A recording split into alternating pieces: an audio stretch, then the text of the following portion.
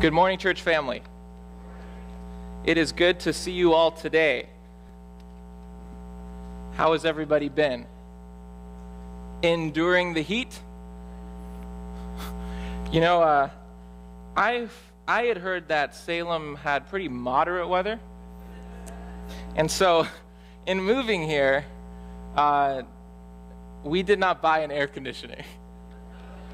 And I'll just say this, we wish we had. But it's cooler now. Hopefully it lasts for a while. Can I share with you all something that I am just so excited about? I am excited about Livingston Academy and what God is going to be doing there this coming year. Ludell mentioned this in her prayer here a few minutes ago, but I spent the last few days, Wednesday through Friday, with a number of our student leaders. I see some of the parents out here. Our student leaders from our student association as well as campus ministries.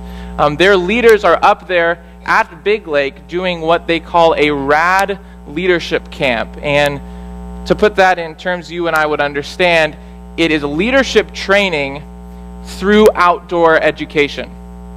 We spent the first few days when I was able to be there with them on stand-up paddle boards.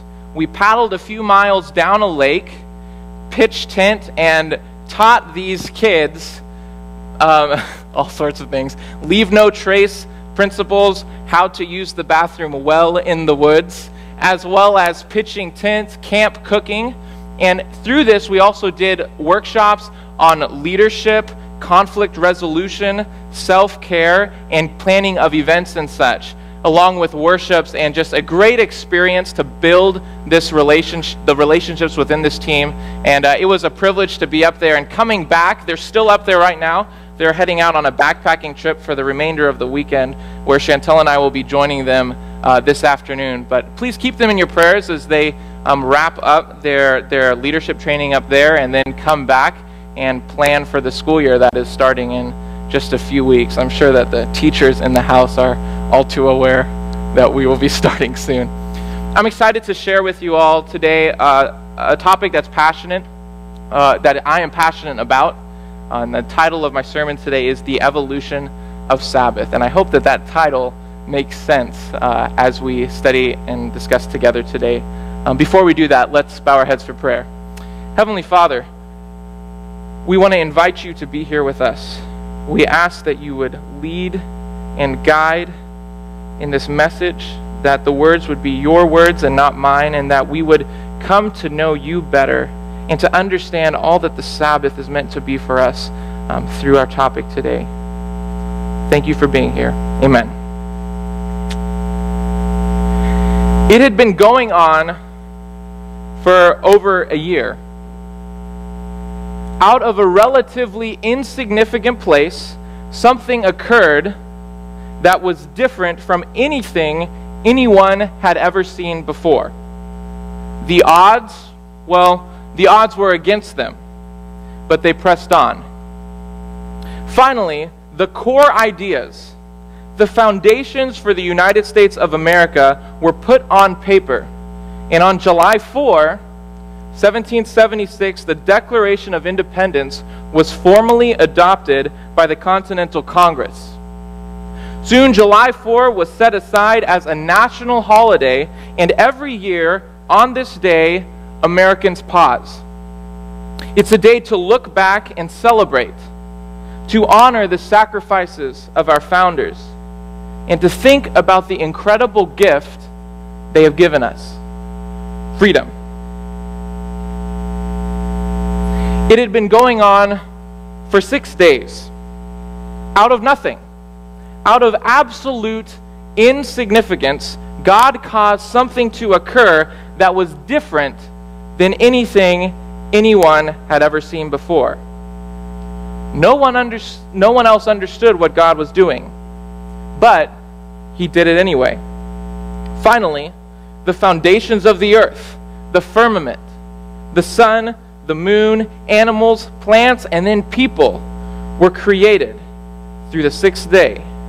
And this world was declared complete. It was declared good. This day the Sabbath, was set aside as an international, I guess you could say, interworld holiday. And on each week, people of God around the world pause. It's a day to look back, to celebrate, and to honor the work of our God, to worship and spend time with Him, growing in a personal creator-creation relationship. This was God's perfect plan. But I'd like for us today to imagine a scenario. Imagine it's July 4, the year 2050. The situation in the United States has greatly changed. Here and there, you might hear fireworks being shot off. There might be a few celebrations, but they are few and far between and half-hearted, to say the least. Why? Because the freedom that was being celebrated for centuries on this day is now no longer a reality. Sure, you might say there's still some point in honoring and celebrating July 4 for the freedom that we had, but this incredible gift that we received through immense sacrifice is lost. Imagine that. July 4 would have lost some significance, would it not? This is what happened when Adam and Eve sinned. Creation was still there. God was still there. But it was no longer perfect. Creation was tainted. The perfect creation that couldn't help but only point back to its Creator was now twisted, and this arrow that had pointed straight back to God was now really warped. Yes, God was still there, but He was forced to be at a distance because of sin. The Sabbath was meant to be a day when Creator and creation met together in a setting that accentuated the beauty of this relationship. But now, both the setting and the relationship that was meant to be celebrated and grown were damaged to the core. Just like that, the Sabbath fell far from God's intended plan for it. It fell far from God's intended plan. Question: Have you ever found yourself in a similar situation? When through decisions and choices and life, you realize that you have fallen so far from God's intended plan, where something that could have been amazing has been damaged to the point where it seems irreparable. Maybe it's in the realm of purity, mental, spiritual purity, relational purity. You feel like you are so far off track that you might as well give up on the whole thing. It's irreparable. And it's in times like these that we think of the passage, all things work together for good, and we wonder, that can't apply. But this passage is true. I want to tell you and me today, no matter how far off track we may feel and may be, no matter how far off track we may be, there is no situation irreparable in the eyes of God. God will make all things work together for good. Nothing is irreparable to God. And as God looked at the Sabbath and how far it had fallen, He didn't give up on it, and He will not give up on you or me. But what did God do? If we continue in our Bibles, soon God establishes the children of Israel, and we think, there's hope, but what happens to them? Pretty soon, they fall into bondage, and they're slaves in Egypt. And it would seem after 400 years of slavery in a pagan land, that the Sabbath is just completely lost. And that's what God addresses in Exodus chapter 20. He calls them together, and in the 10 Commandments, he says, remember the Sabbath day to keep it holy, for in 6 days the Lord created the heavens and the earth. He pulls back to that original Sabbath, and he says Sabbath is still about a creator-creation relationship and a celebration of how amazing that is. But that's still tainted, isn't it? God knew that. And that's why in Deuteronomy 5, he takes the Sabbath to the next level. Turn with me in your Bibles there to Deuteronomy chapter 5 in verse 12. This is a reiteration of the Sabbath commandment, yet it's a little bit different. It says, Deuteronomy 5 and verse 12, remember the Sabbath day to keep it holy as the Lord God commanded you. 6 days you shall labor, do all your work, but the seventh day is the Sabbath of the Lord your God. On it you shall not do any work. You or your son or your daughter, your male servant, your female servant, your ox, your donkey, any livestock, or any stranger within your gates, that your male servant and your female servant may rest as well as you. Sounds pretty familiar. Practically the same thing. But then the reason given. You shall do this. You shall remember that you were a slave in the land of Egypt, and the Lord your God brought you out from there with a mighty hand and an outstretched arm.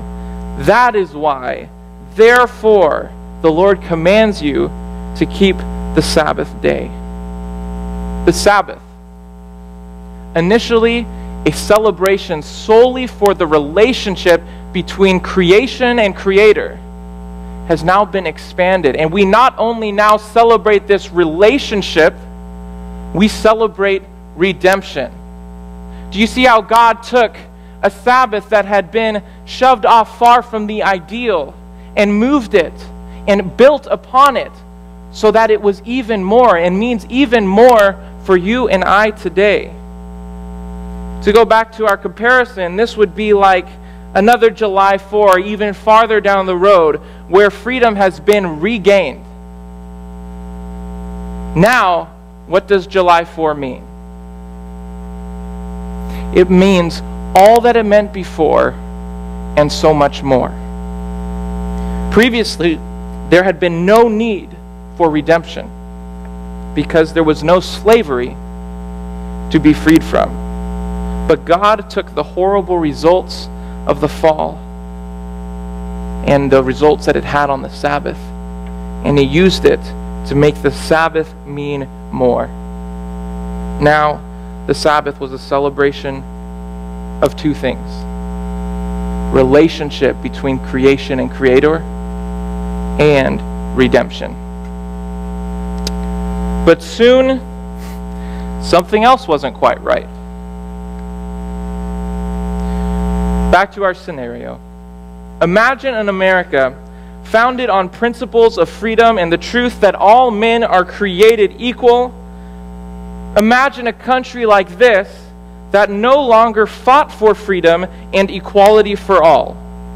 Though initially the U.S. may have stood for this idea that we are all endowed with certain inalienable rights like life, liberty, and the pursuit of happiness, imagine an America that said this: actually, only those within our borders who look a certain way, who speak our language, who are at a certain place in their education or career, only they are welcome here. Only they will we offer our freedoms to. Wouldn't a July 4 in an exclusive America like this be nothing short of hypocritical? How could you celebrate freedom while withholding it? This would show that America is completely missing the concept of freedom. But what I just described is exactly what happened to the Sabbath. All too soon, those who had an intimate, first-hand experience with the grace of God and the freedom through Him turned their back on this very principle. They were the best. They were the ones with the 10 Commandments. They were the ones with redemption. They were the ones with freedom. They were the ones who had been saved, not anyone else. They were the ones who had been made whole. We see that this was an issue like in Isaiah 58, where God, through the prophet Isaiah, says, you guys keep all the law, but you're missing the point. You're missing the point. The Sabbath had become a unique trademark. Though the Sabbath stood as a celebration of the freedom that God offers all, the Jews twisted it so that it actually prevented people from experiencing redemption and from experiencing that relationship with their Creator and Savior. This was nothing short of hypocritical. The Sabbath was again skewed by the devil. It was undermined and distorted. So what happened? Jesus happened. Turn with me in your Bibles to Mark chapter 3. We're going to look here at a story and then one other story.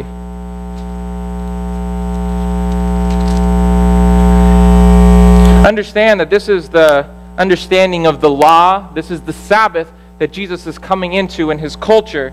And we pick up in Mark 3, verse 1. And it says, again he entered the synagogue, and a man was there with a withered hand. And they watched Jesus to see whether he would heal him on the Sabbath, so that they might accuse him. And he said to the man with the withered hand, come here.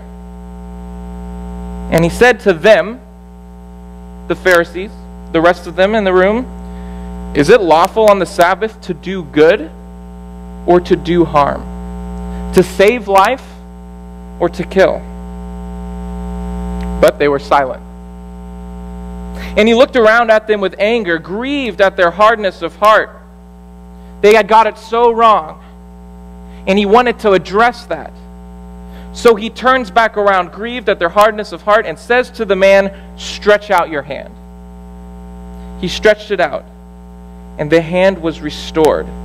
And what happened? The Pharisees went out immediately, seeking a way to destroy him. Jesus was speaking to the issue. He was saying to the Jews, to the culture of the day, you have missed the point of the Sabbath. If you withhold the right of a relationship with God, and if you withhold a right of wholeness that God can offer, you are not keeping the Sabbath. And so God fixed it right then and there. But once was not enough. Look in your Bibles one other place, Luke 13. It's another story, book of Luke, chapter 13, verse 10.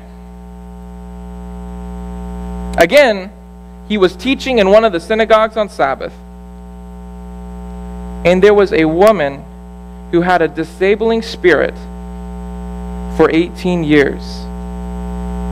She was bent over and could not fully straighten up. When Jesus saw her, he called her over and said to her, woman, you are freed from your disability. And he laid his hands on her, and immediately she was made straight, and she glorified God. But listen to this. The ruler of the synagogue, indignant because Jesus had healed on the Sabbath, said to the people, there are 6 days in which work ought to be done. Come on those days and be healed, but not on the Sabbath. And the Lord answered him, you hypocrites! Does not each of you on the Sabbath untie his ox or his donkey from the manger and lead it away to water? And ought not this woman, a daughter of Abraham whom Satan bound for 18 years, be loosed, be freed, be made whole from this bond. And he said these things. All his adversaries were put to shame, and all the others rejoiced at the glorious things that were done by him. Jesus was at the synagogue, and he set the Sabbath straight.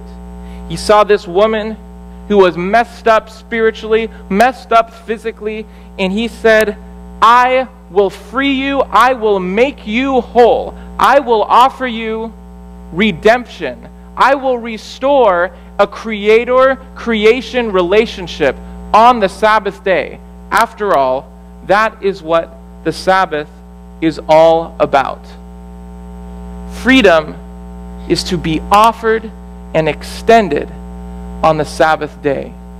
Holding it to ourselves, holding that relationship with God as if we had it all together, holding the beautiful message of redemption to ourselves as if we were the only ones who had the truth, we're missing it.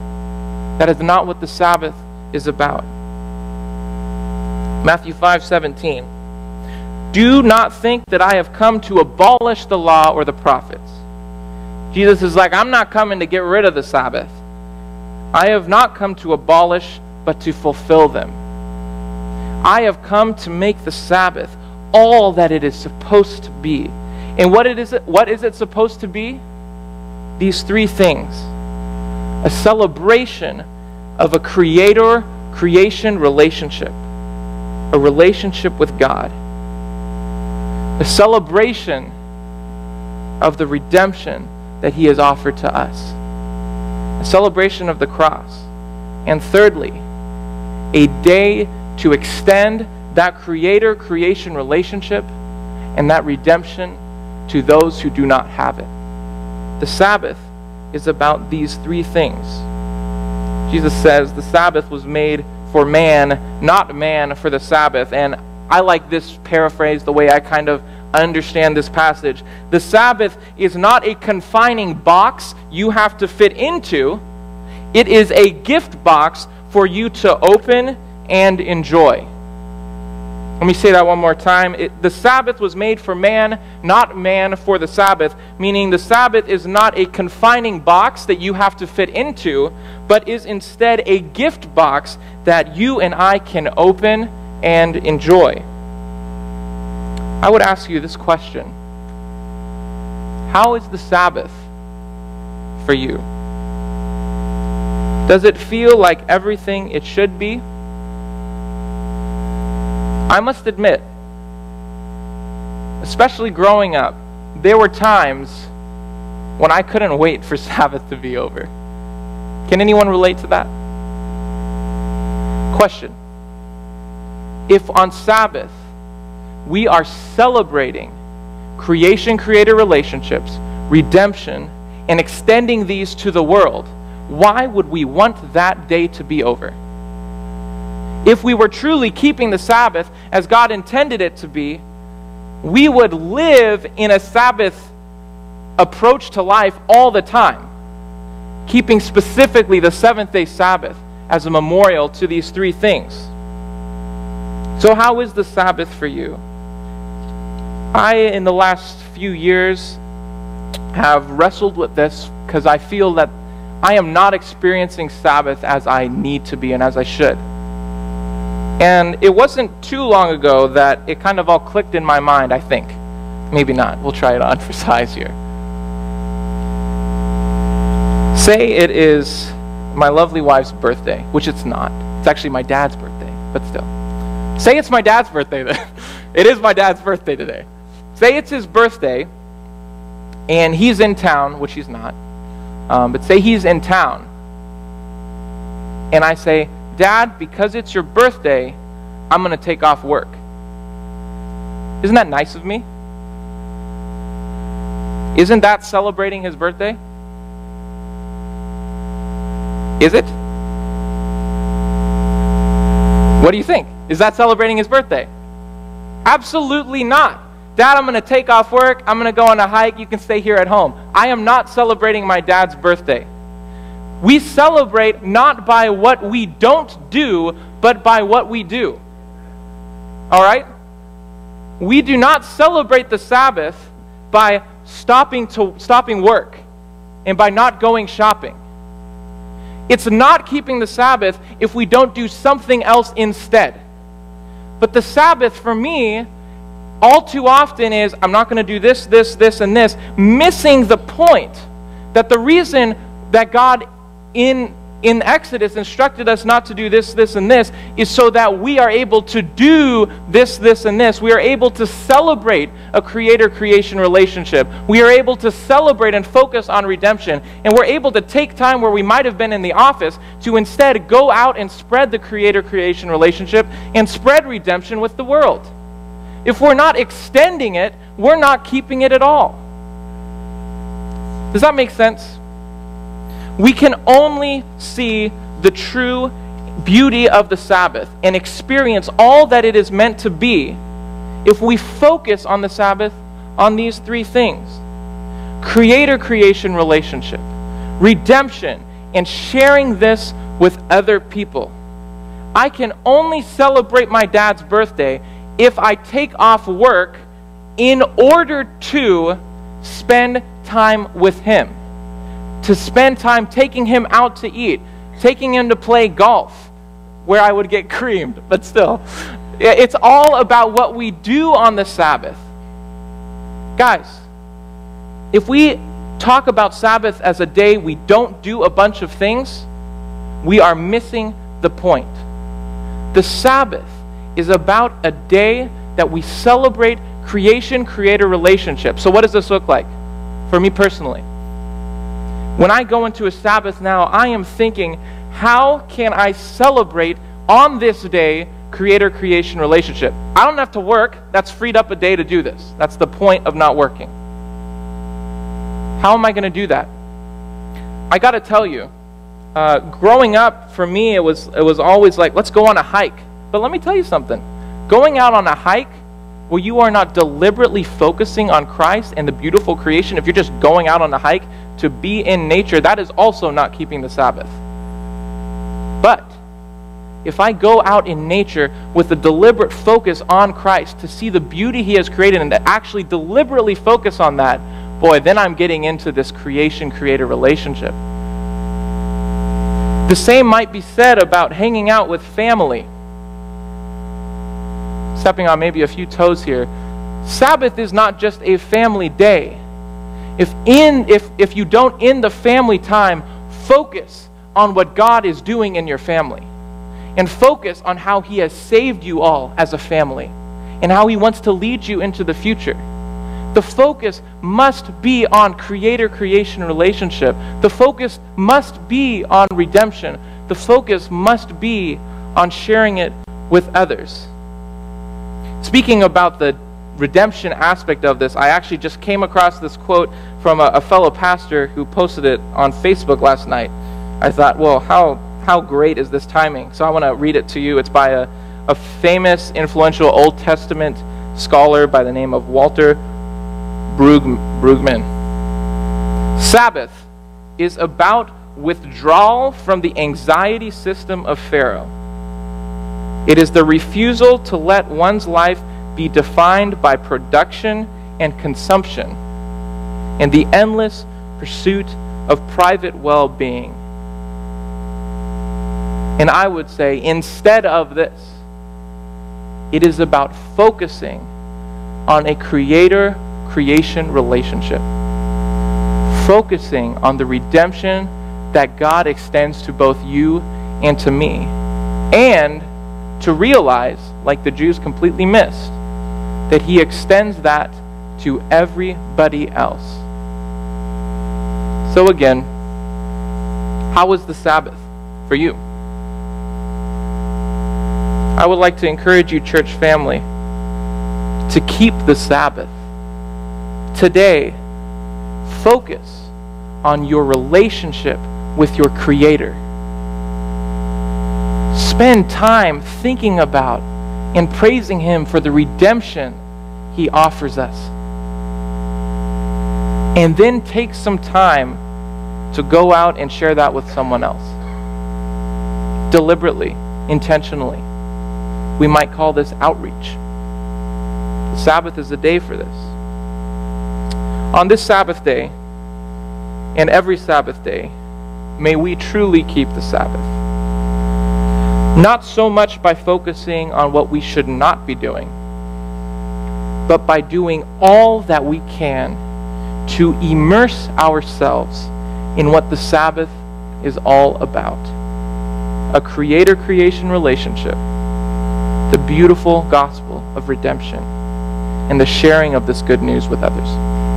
Amen.